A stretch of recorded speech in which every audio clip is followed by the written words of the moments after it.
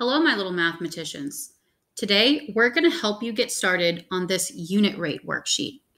Remember, whenever you're showing your work, please show it on a separate sheet of paper and make sure that you title it whatever it is that you're working on. So this is the unit rate worksheet, and since there's several titled like that, you can be more specific. It's the Groceries Better Buy worksheet or even just LM-627. As long as you title what it is, we're okay. Now for this one, it starts off with, we're talking about soda, and it's sold for 99 cents for 8 ounces or $1.37 for 12 ounces. And you want to determine which one's the better buy. And you do that by finding the unit price, which is a fancy way of saying unit rate, but it's more specific where you have money on the top. Okay, so let's go ahead and try to do the first one, 99 cents for 8 ounces. So if I write that on my piece of paper, 99 cents for 8 ounces, I want to start by finding the unit rate or the unit price. And I do that by dividing whatever's in the denominator. 8 is in this denominator, so I'm going to divide them both by 8. Because 8 divided by 8 is 1. So now I have 1 ounce. Whenever you divide something by itself, you get 1. And I can do this because as long as I do the same thing to the bottom, I do to the top as well, I can do whatever I want.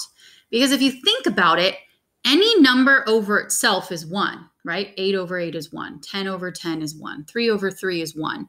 So as long as I do the same thing to both the top and the bottom over here, then I can multiply or divide by whatever I want. And so I can divide by 8 in order to get a denominator of 1 and give me a unit rate.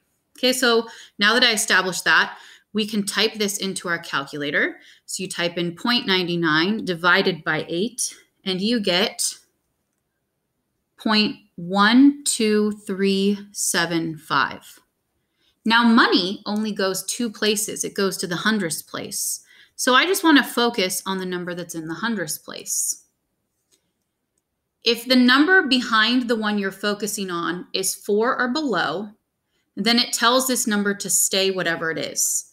If the number behind it is 5 or above, then it tells this number to go up by 1. There's no such thing as round down. It's either stay what it was or go up.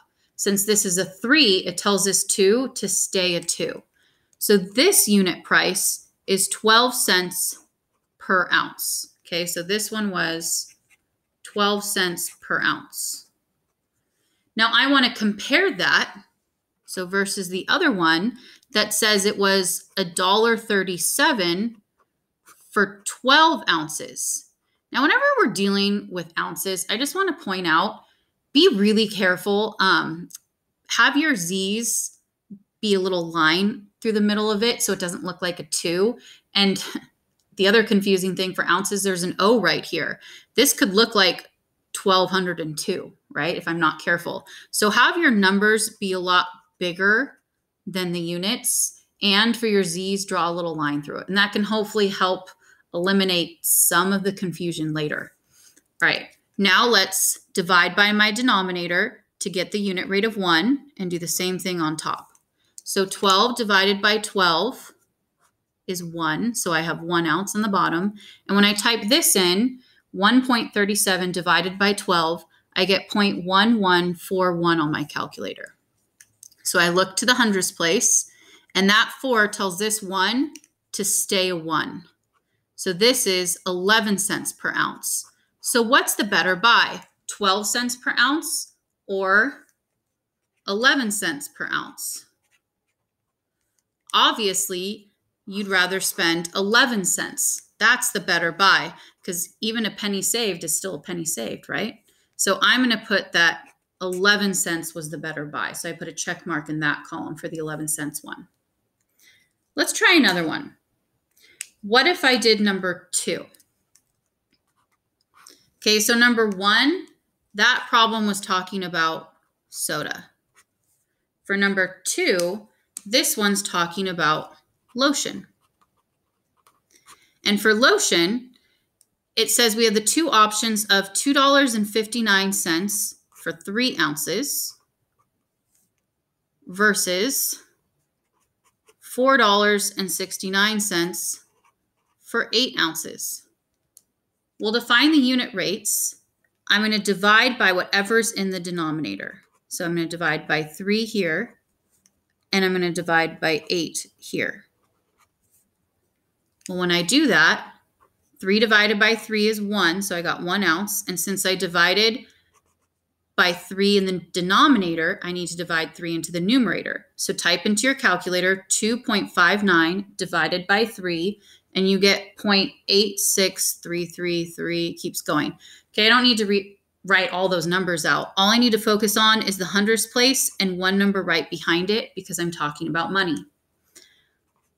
Well, that 3 behind the 6 tells the 6 to stay a 6. So the unit rate for this one is 86 cents per ounce. The unit rate for this one, okay, 8 divided by 8 is 1, so 1 ounce. And 4.69 divided by 8, when I type that into my calculator, I get 0.58625. So I'm going to underline the 8. And that 6 tells this 8 to go up. So instead of being 58 cents, it's now 59 cents per ounce. So this one had a unit rate of 59 cents per ounce. What's the better buy, 86 cents or 59 cents?